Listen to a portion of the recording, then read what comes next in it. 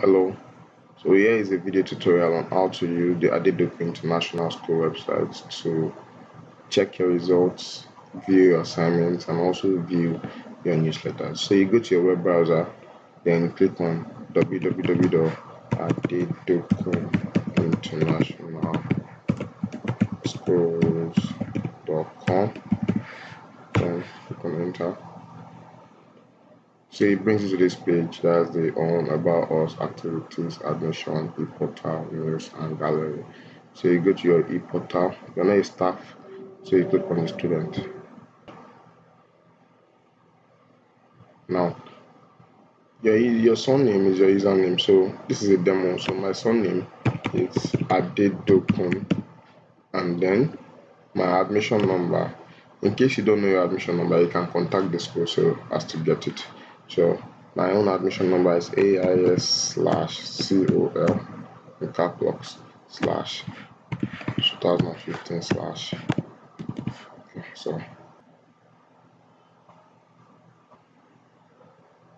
now, like I said, the tutorial video is just to show you how to check your report cards, view your assignments, and newsletters. So you click on this tab here for your report card. So, I didn't come for the third time, so I'll just my first time and second time results. So I'll view my second time. So yeah, this is my result. Oh, not that good. So this is how to check your results. So you can cancel it and then go back. So this is how to check your assignments. Click on the assignment. Then I'm in the senior category, so I'll click on SSS. This is for the junior.